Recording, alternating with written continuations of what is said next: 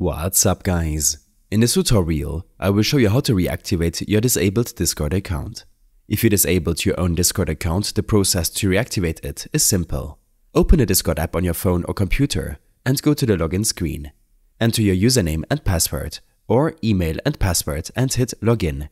You will see a message saying, "Account disabled. We cannot use it while it's disabled. Do you want to restore your account?" Simply tap Restore Account and your account will be reactivated instantly.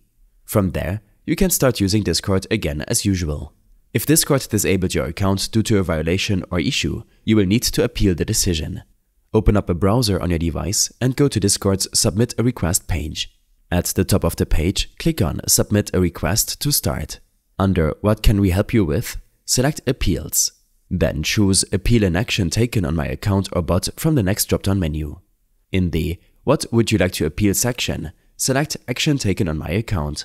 Next, enter your email address in the provided field. For the subject line, type something like Restore my disabled account.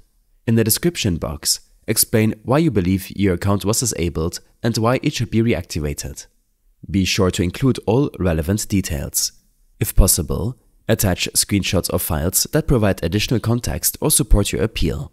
Once you've completed the form, click Submit. Discord's support team will review your request and typically respond within a few days with further instructions or updates about your account. I hope this helped you out. Leave a comment if you have any questions and see you in the next one.